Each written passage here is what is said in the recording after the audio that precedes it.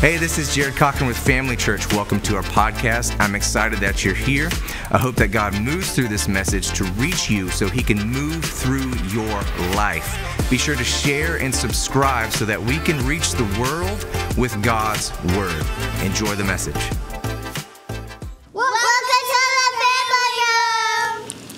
Welcome back to another wonderful Wednesday on the Family Room. That never gets old. Never gets old. It's the catchphrase. You've got, I'm going to preach before I get out of here. I've got the wonderful Wednesday. I know I got to get the girls to film a new one. Definitely. Tomorrow. I planned on doing it this week. But let us know where you're watching from. Just a heads up, this one is pre-recorded. We're here Wednesday morning doing it because my oldest daughter is starting soccer tonight. All right. And I'm not going to be here. I'm going to be at the soccer field where you should be. At the soccer field. But with that, like I said, let us know where you're watching. We're discussing Sunday's sermon, The Mercy of God. And real quick, the announcements. We have Dining with Dignity. The next one is September 5th. The next Women's Fellowship is September 12th. That's with the new one, or the Thursday night one that they do? I guess, what is September 12th? Come on. They're kicking that back up. Yep. Yeah. Very good. It's time for short groups, small groups again. Yes, I'm excited. And we have so many other groups starting up, too. That's nice to finally see that catching momentum. September 15th is the fall potluck. I'm definitely looking forward to that because I love to eat. So that'll be fun. And also, this next one, don't forget the Fire Youth now meets on Sunday nights here at the church at 6 p.m. It's not live streamed or anything, so you can't be lazy and stay home if you're in town. Come here, send your kids, just get here. It was good. They did this last Sunday, the 18th, was the first time they kicked it off, and it was great. I'm proud of Duel. I'm excited. I still believe, 100% he's the right guy. I talked with him afterwards, and we got to chatting, and his girlfriend and whoever else that came in, they were like ready to go, and we've been sitting there for like 20 minutes. He got here at 3 o'clock in the afternoon. Oh, yeah. Yeah. He was here for a while. And if you're watching this live or Wednesday, Thursday, or Friday, don't forget Saturday is the men's group. The Tacos and Testimonies is going to be from 5 to 7. I've had a guy contact me from Palatka and ask if he can bring 2 friends with him. I'm like, come on. Yeah, fine. bring them. You hear tacos and everybody's like, let's go. Yeah, you get food involved, people will show up immediately. It's going to be good. 3 guest speakers. We got 3 short testimonies. It's going to be a great night. Don't miss it. Yeah, and I had, I don't remember his name. They're a new family. They just started coming recently, and he wanted to come. So he had asked about the information. Cool. Also on September 15th is the Fire Youth Ultimate Frisbee game. So that Kelsey and I were talking about that earlier. We really enjoy playing that. Ultimate Frisbee? Yep, she and I get together all the time out there in y'all's field, and we play. And I can't wait for the young people to experience it. I don't know if any of them have ever heard of it, but it's going to be good. It's like Frisbee, but ultimate. I don't know how to do it. I can barely throw a Frisbee. I don't know what it is either. Give me a baseball and we'll throw that, or a football or something. I can't throw a Frisbee that well. The next new new members class, I don't know. We still haven't, new visitors class. If you're new to the church and you want to find out more information and all that kind of stuff, that's on September 22nd. We usually do that immediately following church, and it's less than 30 minutes. We have just a real quick video and a short little thing that we go through just to give you information. We do food and all that. Yeah, I think so. And then I think they just stick around for the food. I'm all about the food because especially Sundays, I don't eat. I always fast on Sunday morning. So by the time I'm preaching, I'm hungry. I'm starved. Everybody's like, why do you talk about Texas Roadhouse? Because I am hungry. Already. I am starving. And September 27th, the last thing we're having a Bring a Board family night. Woo. All of these things are on the website, familychurch.social/events. Bring a Board family night. If I am correct, it will be, what am I doing on my phone? There we go. It will be bring your own boards, like a charcuterie board. Yeah, I was going to butcher that name. That's why I jumped in. I could see the blank board, expression. A dessert board, chartreuse board, all those kinds of things. We will provide highlights before then. And board games. So it is an event that you will not be bored at, because there will be many boards to eat and play. So our kids, Kelsey well, Kelsey doesn't really do it that much, but the kids love. I'm just kidding. She's sitting over here, so I get to say stuff. Scowling at us. They love the board games, so it's always a fun. They love like Jumanji, and they have Dogopoly, and then I forget the other ones. We have Uno and Uno Attack. September is going to be a really cool month for community getting together. Small groups are building back up. Everything's going on again. It's that time of the year. Cooling down. Start cooling down. That's what I'm looking forward to. Yeah. Start cooling down. And the softball stuff, the softball date, if you're in that group, that will all get announced soon. Coming up. But yeah, Sunday was, what was it, Lamentations 3? Lamentations 3, 22 through 24. The mercy. The steadfast love of the Lord never ceases. His mercies never come to an end. They are new every morning. Great is your faithfulness. The Lord is my portion, says my soul. Therefore, I will hope in him. The idea that I was trying to convey is the mercy of God as it's displayed to us and through us. It was a great day. It was difficult. It's those kinds of topics, and you're going to run into them in your tenure. They are difficult. They're challenging because people sitting in the seats know whether they are merciful or not. And so when you start talking about mercy, they instantly start getting a little bit tense. But you have to find a way to communicate that to them in a way that, you see the hope in it and the reason for it and how God's given it. Yeah, it's. I think I felt that way on the broken vessels. There was one sermon I did somewhat recently that I had that where it was just one of those where you just feel like, it's missing, but it ends up everybody needed it, and you come down and you're like, that was awful. But it was just I guess it was just the heaviness, the weight coming off is probably the way to look at it. It's like surgery. It's going straight to the heart. It's dealing with the heart issues. And I think churches and preachers need to be strong enough in doing that, because those are the issues that matter the most to people. You can preach surface issues all day long and get the people to shout and chest bump and high five, but when you get down deep into the matters of the heart, it really changes. I think I told you that the young lady who came up to me afterwards talked to me about her daughter, just in tears, and talking about how she appreciated the revelation of mercy, how it was important, how important it is to be merciful. So I did see you threw in the thing I had said to you before your office. He desires mercy and not sacrifice. Desires mercy, not sacrifice. Yes, he certainly does. Our God. That's something we need to get back to. The people that they see God too often through the lens of judgment and conviction and condemnation and all of that, when the exact opposite is actually the truth. That he is a God who is rich in mercy. His mercies never fail. His mercy is extended to us ad infinitum. It never comes to an end. And when you understand that, it changes how you live, how you treat others, how you receive mercy and give it. It was built on the premise that I shared with everybody and transparently, is that, and unfortunately you grew up with it, but I lived a lot of my life as a very unmerciful person. Very black and white. Here's the rule. This is the rule. Obey the rule. You don't obey the rule, you pay the price.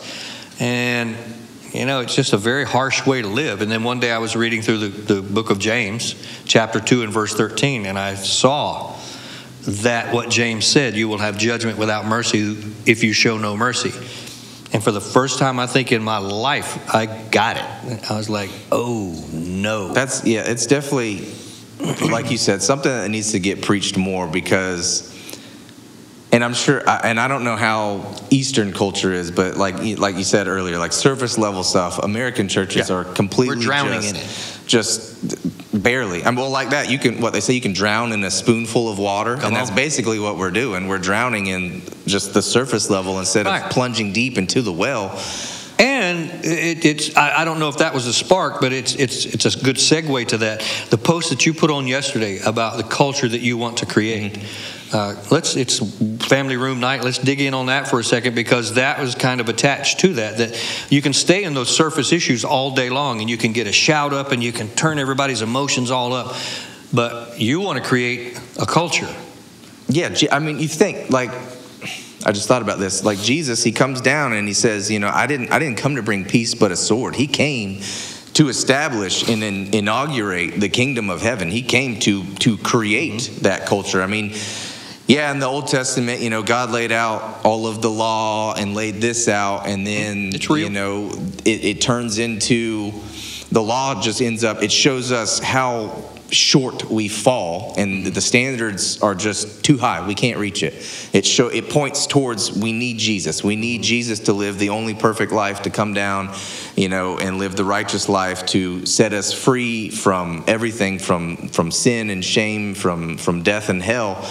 And oh man, I just lost where I was going. What was it? The culture that you want to create. Yeah, there we go. So he came down and he establishes that. And I hear it all the time with, oh, you know, I'll say, you know, a vision for the church, or I want to do this, I want to try that, and you get met with the resistance of, oh, that will never work here, that won't happen, that's not going to do, you know, what you think it's going to do. Yeah, your sermons are too long, this and that, and it's like Jesus, you know, he preached for 3 days, and he preached for numerous occasions. The people just kept flooding in and desiring that because they were hungry. And it's the problem with American Christianity, which I almost even hesitate to call it that. I mean, it's so surface level. It's just, we're not even like Christians anymore. We're just going through. Yeah, Christian. It's just, it's like a mishmash of things, and we keep seeing what we can compromise and how we can peel off the layers and stay up here. That way, you know, we don't offend anybody, we don't want to say anything, so we're how close can we stay to the world? Yeah, and it's like, and I get on one aspect of that, like I think I've said it before and you've said it, of staying so close to the gates of hell that you can stop the people from coming in, but you shouldn't be so close that they can't even tell you're trying to stop them from getting in, and you're already starting to get burned because you've leaned so far that way. So there is that fine line, but it's just that, like, I desire, well, okay, so let me dial it back. So like when I got the call and I said I refuse to tell God no, that's kind of the same approach that I take with the vision I have for the church and where I want to see, when I say the church, I don't even mean just here, just the church, like you and I, we are the church. Kelsey's the Christians, we are the church. We're the body of Christ. That is my vision. You have to, and obviously with here, is just creating that culture. You have to refuse to back down. You have to refuse to settle for surface level. You have to refuse to settle for, oh, that's not going to work here. I mean, you think of any, and people throw up their haunches or whatever and get all upset if you talk about hackles. That was the word I was looking for. They get all their hackles in a bunch. I don't even know. That doesn't sound, that is not my language. But it's like when it comes to church, you know, we're like, oh, you can't do that. The church has to be this way. But then you step out into the world and you take a company like Apple or Google or Samsung, whoever, or Coca-Cola, any company, and it's like, where did they start? What did they refuse to stop at? Because, you know, Apple, Google, I think Amazon, whoever, they started in a garage. How many people do you think were like, this isn't going to work? There's no way you're going to get this thing off the ground. This is not, you're in your garage. There's no way you're going to have cell phones and computers that most of the world is going to have. Be and now look at $5 trillion company. Exactly. So it's like the same thing with the church. You have to keep that vision in mind of what Jesus established, and then you're like, okay, well, you know, we all have different flavors or whatever, you know, in the denominations. You know, some people don't like the T-shirt thing. They want you to come up and like, okay, that's like splitting hairs, and we argue about it, straining as if it's just and it's stupid. There's no sense in arguing over that stuff. But it's like you create that culture that you want. I want to create the culture of this church, family church in general, that just is on fire for God, that is hungry for God, that wants to come in at 9:30 so they can get a seat instead of coming in at 10:30 trying to skip the worship. A culture that's not afraid to break loose and dance and clap and shout instead of just standing there white-knuckled on the back of the seat because you're too afraid to get, you know, to lift your hands to God. But as soon as you go to a Zach Brown or Zach Bryan concert and you're 3 beers deep, all of a sudden you can scream every single lyric to Morgan Wallen or whatever, you know. But it's like we put all of our time and our energy into the wrong things, and we live, unfortunately. See, y'all know how to get me started. We live, unfortunately. All I do is pull the string, and then and let him go. We don't have I don't remember if you said it recently or where I heard it, but it's just the reality, the unfortunate reality is, to make a long story short about creating the culture, we're not in the mindset enough of eternity. We don't have eternity in our minds enough to truly be pressing in. And we need, as not just Family Church, but as Christians in the body of Christ in general, we seriously need to get back to having that mindset of eternity first and foremost. Just seek first the kingdom of God, realizing that all of this in this life is practice for what comes next. So it doesn't matter about storing your treasure here. All of that's going to get literally burnt away. The earth is, God's going to just wipe everything out, and we're going to have the new heaven, or whatever, New Jerusalem. And then, you know, if you make the choice not to follow him, you know where you're going. And that's just that's just the reality of it. And we need to not be afraid anymore of creating that culture. And not to keep going, but it just reminded me, the thing you said a minute ago about people viewing God as not merciful and, you know, iron fist kind of thing. I've heard it always stuck with me, and that a lot of people's viewpoint of God comes from how they view their father. Because obviously God is the father. So if you had a father figure that wasn't merciful or was neglectful or not even there, those are already those roadblocks for you to find the truest, I don't know the word I'm looking for, but just the true reality of who God is, the type of father that he is. And he is merciful. I mean, right here, verse 22, because of the Lord's great love, we're not consumed. He establishes his commandments. And then all throughout the Old Testament, everybody always wants to point at, oh, God was wiping out the opposing nations, and then he was wiping these people out and wiping this out. And it's like, you don't understand how horrible the world was at that time. I mean, they're and they're still doing it. You know, I don't want to get kicked off the internet, but sacrificing kids and, you know, just the satanic orgies and all the world was a terrible place. And what's funny is we look at, oh, God wiped all that out. But then you look at when the Israelites went to go attack those or fight those people or whatever, you know, take the promised land. God tells them, hey, first come towards them and let them know, like, they can come in and be grafted into you, but if not, then do that. It's the same thing with mercy. It's continued out in Christianity until the end of time. Like, approach them with mercy, approach them with love, tell them the truth, like, God is real, you need to be serving him, like, this is the true way to live. If you reject it, well, you know, that doesn't work out too good in the end. Do you even need me for this conversation? I do now, because I'm done. Let us know what you guys are thinking. Push the like button and share and pass it on. Let somebody know where you're watching from. A quote from Sunday that came up. Anything that he just stirred up, be glad to throw that in there. No, I just, that's what the family room is for. People need to hear your heart. I'm convinced of that. One of the benefits of this little format right here is that you can't say stuff predominantly like that on Sunday, where you just freewheel it and talk it and share it. And so in here, people get to hear your heart. They get to hear, because I think that one of the reasons people get nervous about, you know, the vision and where we are and where we're going is because they might not know exactly your heart. I think sometimes that's important because they think, well, y'all are just buying land and trying to build a big building because you just want to have a big. No, that's not it at all. What that is that we're trying to reach as many people as possible for the kingdom as fast as possible, to get that done before it's eternally too late. And I think it's important for them to hear that. What amazes me is,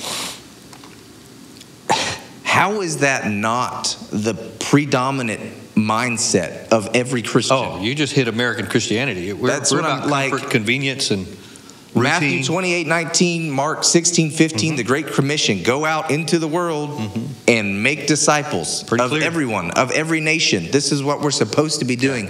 But as soon as you're like, hey, we're building a bigger building, oh, you're just trying to get more money. No, I'm trying to stop people from going to hell for eternity. Create a place to worship. Like, we get so upset, you know, oh, your sermon is an hour long, an hour and 20, an hour 30. Well, for some cultures, that's the warm-up, that's the intro. Yeah. The other side of it is, what's an hour of one day out of your week, or 2 hours of 168 hours in a week. If we take 2 of those, so you've still got 166 hours. Even if church was 8 hours, right? And there's still 160 hours in your week. What is that compared to eternity? Like we don't. That it doesn't click. That's it. It doesn't end. And that's why people get antsy about it. They start to reject that because that's their model. That's the model that they have. And when you challenge that, then it literally shakes them because then they start coming up with all the reasons why you shouldn't do that. But you're right. There's an urgency that should be prevailed by us that should be reaching people as fast as possible.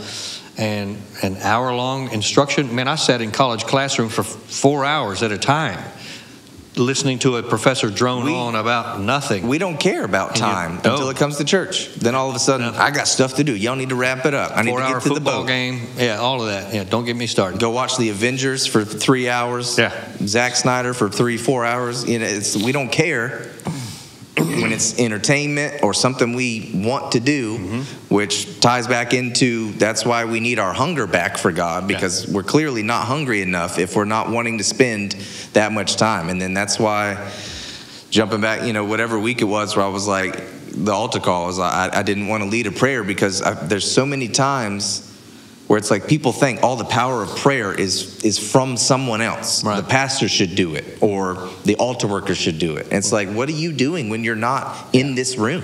We've tried to eliminate that. I started that years ago when I started seeing people were too hyper-focused on me as the guy. I need him to lay hands on me and pray for me. I need him to speak a word over me. I started to back away from that, and I moved from being the quarterback to being the coach. And so far, it's worked out very well. So, I mean, that's not, and we see it, and there's that fine line, we were talking about it the other day, that fine line with churches where it's like, okay, you pick a church that you like the worship, you like the pastor, how the pastor preaches, what he preaches, but then there's that other side where the pastor needs to take a sabbatical or take a vacation to replenish himself and refuel himself, and all of a sudden everybody stops going. And essentially what that screams is they've made an idol out of that pastor. And it's like, I get it. You want to hear that person, but that person is not the end-all be-all. They're still just a vessel for God's voice. And you can hear something from a guest speaker just as well as the pastor of that church. But don't you think that also that most of the people that go there, that it's not, I get it, but the other side of that is that's your shepherd. Yeah. And I know my shepherd's voice, and I like to hear it. It's like that. It's that fine line. Like, you should still keep coming. And nowadays, we'll record a sermon or whatever, so they can still hear the shepherd. But I think some people they go too far, and it's like, if it's not them, I'm turning it off. I'm not going until he's back. And it's like, that's wrong. That's a little too far. You got to. I've seen it too, like when it was announced that a guest speaker was coming, that the building's empty. Out. That's embarrassing, because then you, as the shepherd, look at it and go, man, y'all didn't support this. Yeah. So, mercy. Now we jump back into there. Have mercy. 20 minutes of back to the sermon on mercy. So, but for me, it was, and I figured, this would take us tonight 5 minutes, because it's truly such a simple subject. God has given us mercy, and we must receive that mercy, and then we must give that mercy. And if you don't, you set in motion a cycle where you will not be in a position to receive, because based on God's law of reciprocity, whatever a man sows, he will always reap it. So when you sow mercy, you will reap mercy. And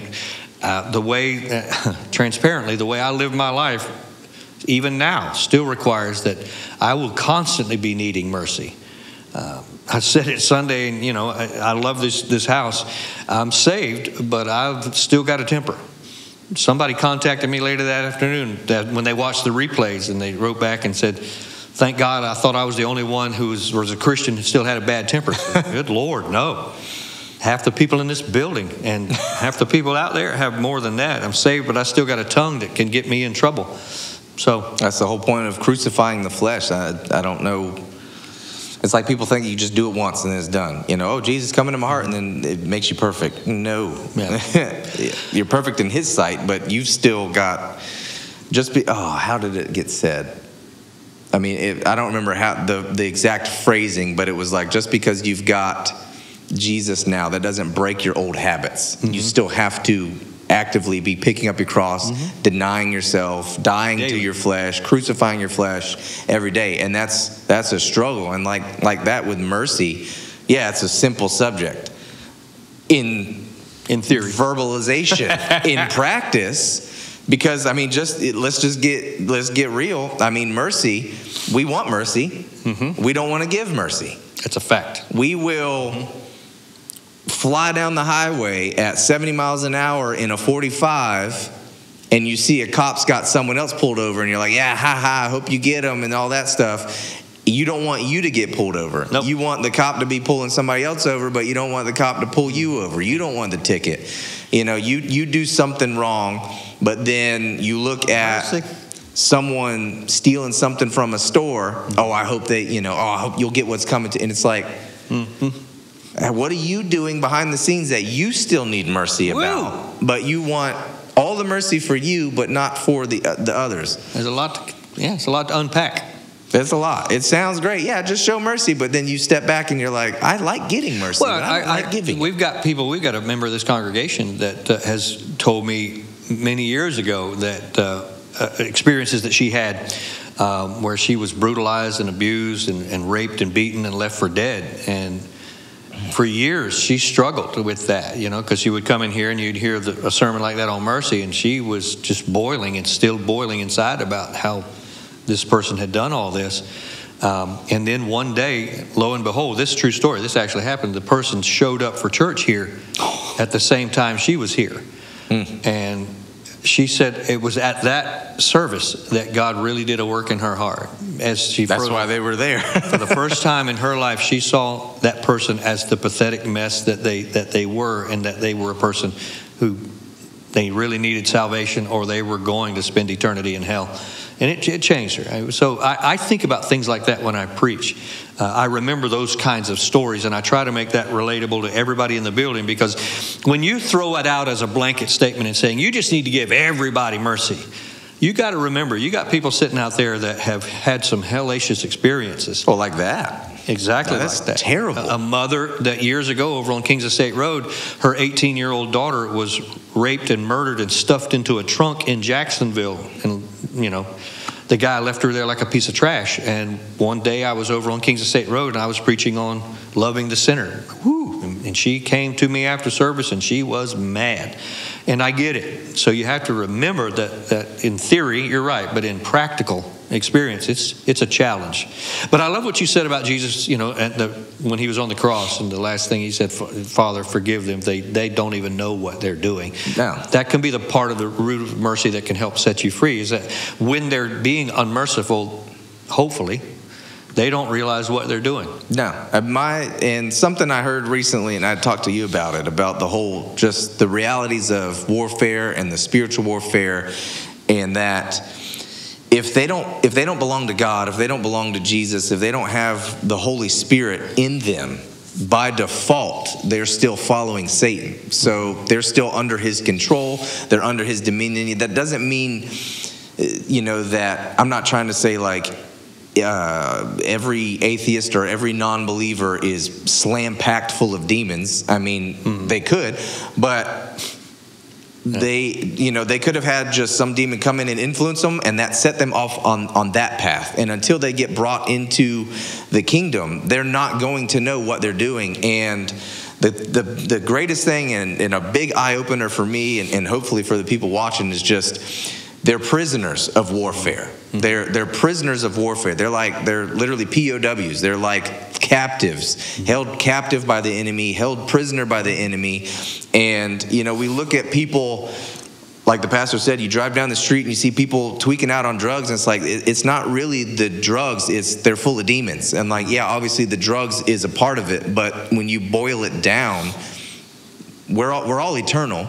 We're what do they say? We are a soul with the body. The body dies, the soul lives on. So they still have their soul. The body might be on drugs, but the soul's being tormented by the enemy. The soul is a captive by the enemy. The soul is a captive of warfare. And that's just, when you can switch your thinking to that and realize you know, I've got to be doing something. Jesus came and saved me, and he gave me the equipment necessary to go out and help fight this war and help bring people back from, you know, being in chains, bring people back from being addicted and in bondage and in depression, and bring people back from being a prisoner of warfare. You know, that's just the greatest way to look at it. And then, you know, the other side of, and not to make light of it, but it's like, the whole thing, like, you know, mercy, yeah, it's good talking about it, and in practice it's hard. And it is hard like that. You get your kid gets killed, you get raped, you get, you know, violated, and obviously that's a hard thing to come across. It doesn't mean, you know, you need to invite the person into your house, but the forgiveness of them and moving on from that sets you is free. what sets you free. Right. And the reality is, like that, they don't know what they're doing. They're just full of evil. You've got Jesus in you.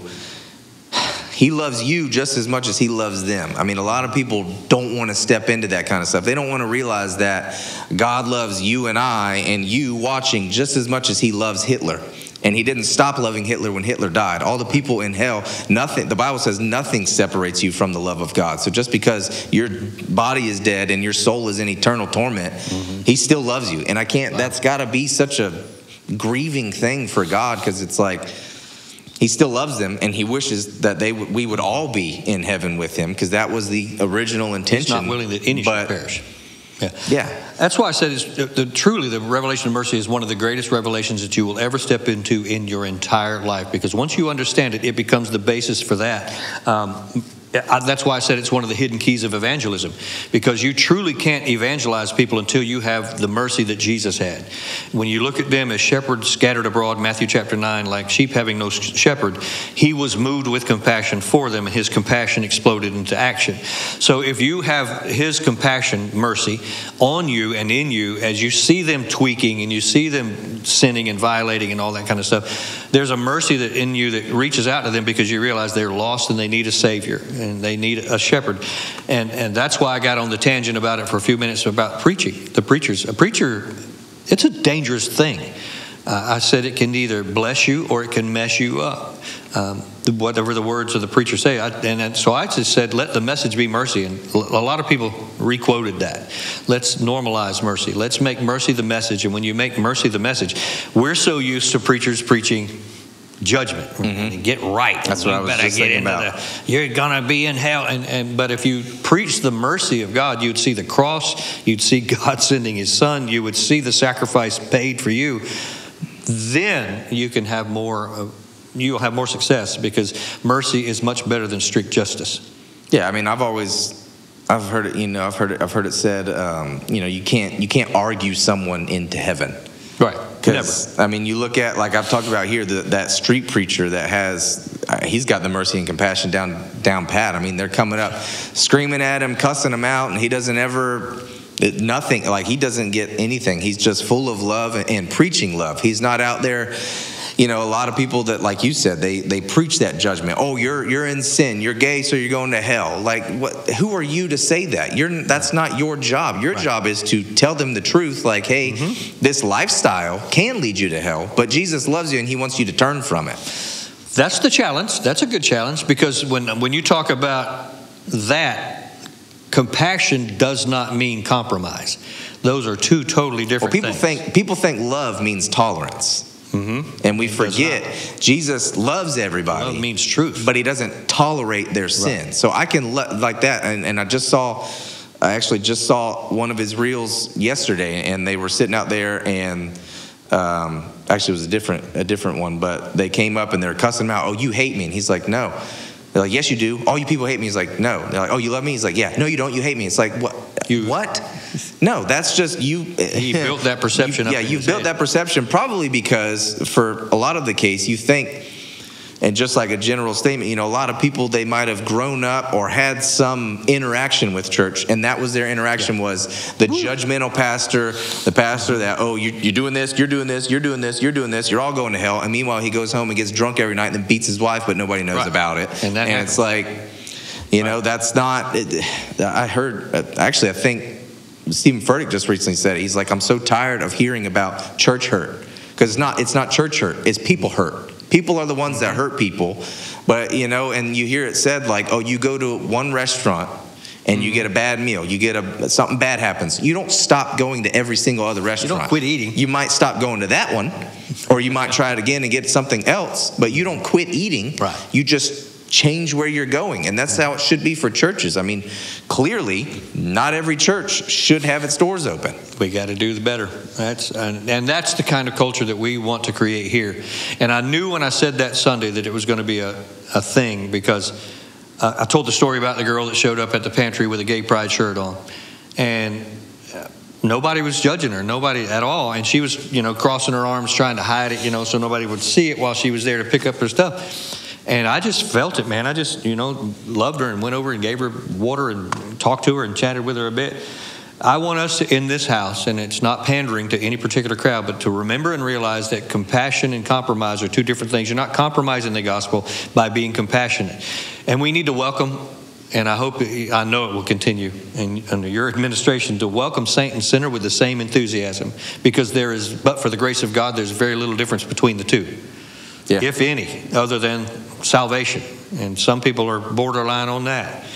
Welcoming saint and sinner with the same enthusiasm. We're glad you're here. We're not going to judge you, condemn you, criticize you. We're not going to condone your sinful behavior. Don't expect me to create and craft a message that will dance around whatever it is that you need to hear. We're going to tell you the truth. We've had lesbian couples that have come here. That's what we're called to do. We've had lesbian couples that have come here, and they know my stance on all of that, but they will say, we appreciate you being truthful without being hateful. And there's a total difference. Yeah, and eventually, that's planting seeds. And whether that, grows fruit is something in their life. But you being true to the calling and true to God's word, that's something he honors. And that's the whole point. I think people, it's like we want to plant the seed, and then we want to water it, and then we want to make it grow. And it's like, no, your job is just to go out and plant the seed, and God handles the rest. Your job is to help catch the fish. His job is to clean them up, or, like I said, sort them out at the end if they don't want to get cleaned. And the compromise, the compassion and the compromise. I heard something, I've been listening to so much. I don't remember if it was today or yesterday, but there was something. And it must have been, I was doing something, you're listening and you're doing something else. But they had said something, there's the two different kinds of compromise in faith. There's like a healthy compromise, which is like that. Like, I'll talk to you. I'll sit down, I'll love you because you're a person. We can talk, and I'll hear where you're coming from. But that's it. I'm still keeping my stance. Instead of, that's you compromising, like, I'm not going to be anything with that person. I don't want anything to do with that. I don't want anything to do with them. I'm not going to talk to them. They're sinners. They're a lesbian couple. We don't do that. We don't believe in that. We don't agree with that. That's being rigid. That's not going to lead anybody there. But if you have it's weird to say, but like the healthy compromise of, okay, I'm going to sit down and treat them as a person like Jesus would, having dinner with them, sitting down with the sinners and the tax collectors. He did it. But then obviously there's the unhealthy compromise where, God loves you. He made you gay. No, that's not a thing. And you weren't born that way either. That sounded so hateful after all that. But that's the reality of it. Let me bring that back. The unhealthy compromise of, watering down the gospel and saying that everyone is accepted no matter what. And, once you have Jesus in your heart, it doesn't matter what you do after that. You don't have to live a life striving to be good. You don't have to try to stop sinning. You can keep looking at pornography. You can keep doing all those drugs. You can keep sleeping around. That's the unhealthy compromise. That's the compromise you don't want. But compromising in a healthy way of laying down your pride, setting anger aside, and looking at people as if they are people instead of as if they're a project that you have to save them, and just treating them with the love and compassion and mercy of Jesus. That's what leads people to Jesus. Amen. Because they see, I know he doesn't agree with my lifestyle, but he still treats me like a person, and he still loves me, and he's not beating me over the head with judgment. He's just telling me about Jesus, and he's showing me Jesus. Well, now I want to see who is Jesus? If they've never seen anything about Jesus, and I want to look up, what maybe there is something to what this person is doing and how they're living. They're walking through hell. They've lost their family. They've lost their husband. They've lost kids. They've lost their home.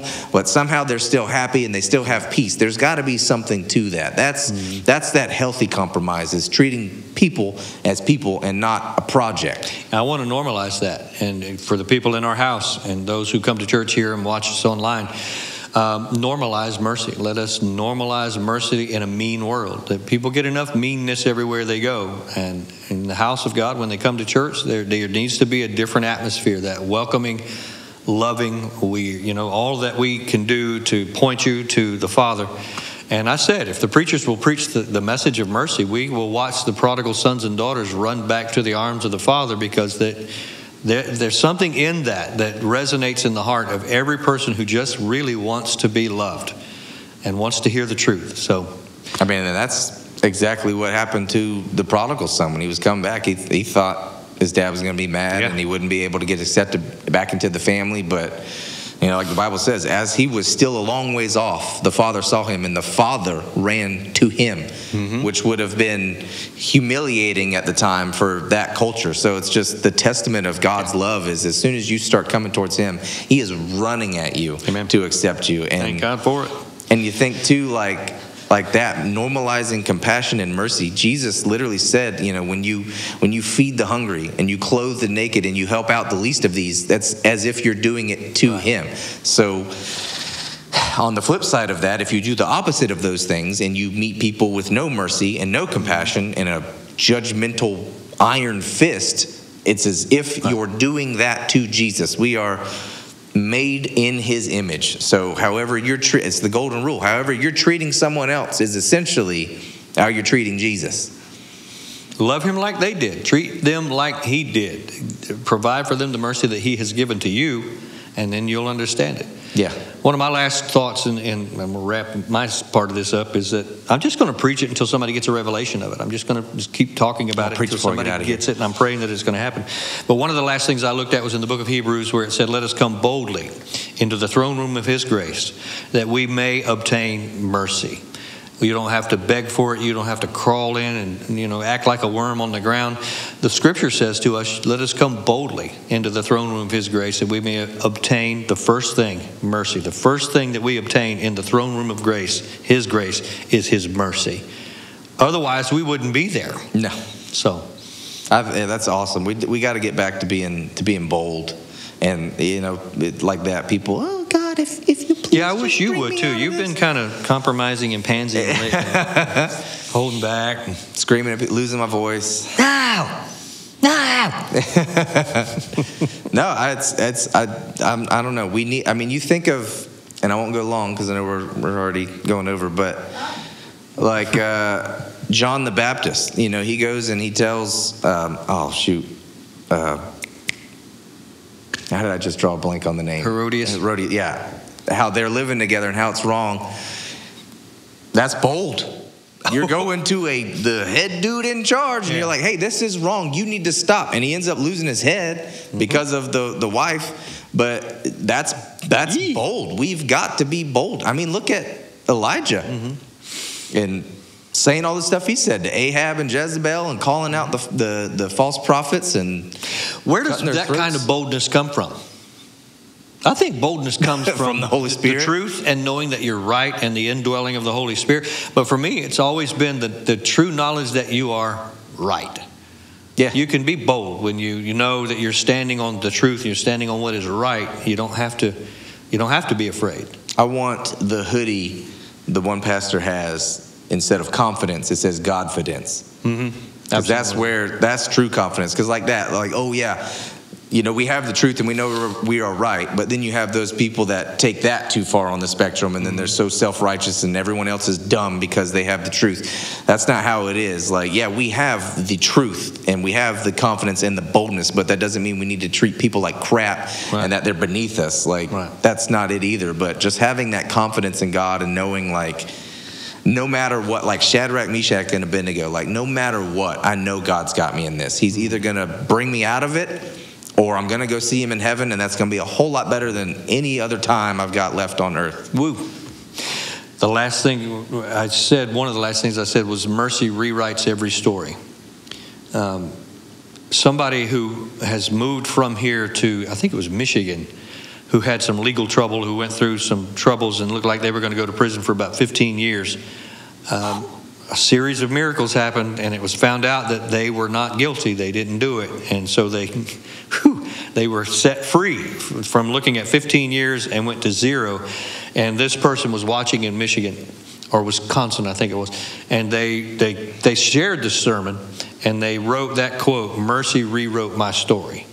I'm like, woo. I mean, that is literally, it's funny that you say that, because I just heard that almost, well, not that, but a very similar illustration of Jesus. The pastor, he was looking at prison time, and because he had lived just a terrible life before that, local? And he was like, it's literally, you imagine standing in the courtroom, facing all these charges, facing all this prison time, knowing you're about to go, and in the back of the room, the doors bust open, and this guy comes in and says, "No, I'm going to take his spot and serve his sentence, and then you get to walk out free." That's Jesus. Oh, I was like, dang, imagine how you would feel. You're looking at, okay, I'm looking at life in prison. I'm never going to see the outside of a jail cell. And then someone comes in and they're like, "I'm taking his place, let him go." That's mercy. That's mercy. That's God. That is Jesus coming down and dying for our sins, taking the entire sentence on himself. So let the church hear the word of mercy. And mercy is the word for the day. And I hope that it was something that you guys could take home with you and use. Hopefully you used it that day and right on through the week. Sunday's coming. Sunday's coming. It's not stopping coming. Sunday's coming. No. Yeah, that's great. No, I've got my idea. I think I'll put it out here for the people. Wednesday. For the people that are. I've gotten past the point of being scared. Like before, if it wasn't like ready on Wednesday, I'm like, oh man. But now I'm like, okay, God can still speak to me on Friday and Saturday, and I'll be okay. So I'm kind of already like, But I think where I wanted to go, as I was telling you, and for the family room, since if you're still here watching the entire thing. Where I wanted to go on Sunday, the message I wanted to preach the last time before it switched. But as I was studying it, it was just like, you can't start here, and I'll explain it, But so I think I'm going to jump back a couple, and I think I want to turn it into a little short series, maybe 3 or 4 weeks, with the chapters leading up to it and culminating in what that chapter is. But basically, out of 2 Chronicles, I'm not going to tell you what, because that's cheating. But I think I've already got the series title. I think I'm going to call it Back to the Basics. All right. So, good. Back to the basics. I'm looking forward to it. Jumping back and laying foundations and going back to the basics. So be with us. It's a growing season now, going back to school, September, October, November, December. Those are great months. Come early, if you will. Come to team meetings at 9:20. See what the teams are doing. If you're not a part of a team, get involved in one. They get to hear everything before church starts. We get to let them in on the insight stuff that's going on. If you haven't joined a team, please do that. And if you're coming just to come to church, if you haven't been in a while, we want to welcome you. Come early, sit up front, and enjoy the service in its entirety. Don't miss anything. Stay and just soak it all in. We live in such a difficult, negative world. It's nice to go to a positive atmosphere. So just come and hang out and soak it in. September is going to be a month where we have a lot of community activity going on in the family here and food and all the kind of cool things we're doing. So good. Don't miss it. Be a part of it. The church is growing. I'll tell them Sunday all the stuff about the land. But it's all good. Perfect. With that, we'll see you Sunday. You guys have a great rest of the week. Hey, I hope that message spoke to you today. I want to say thank you to everybody who is involved at Family Church and those who help support this ministry. If you would like to get more involved, you can click the link in the description or head to our website, familychurch.social. We would love to connect with you, and you can find all of our social media platforms on our website.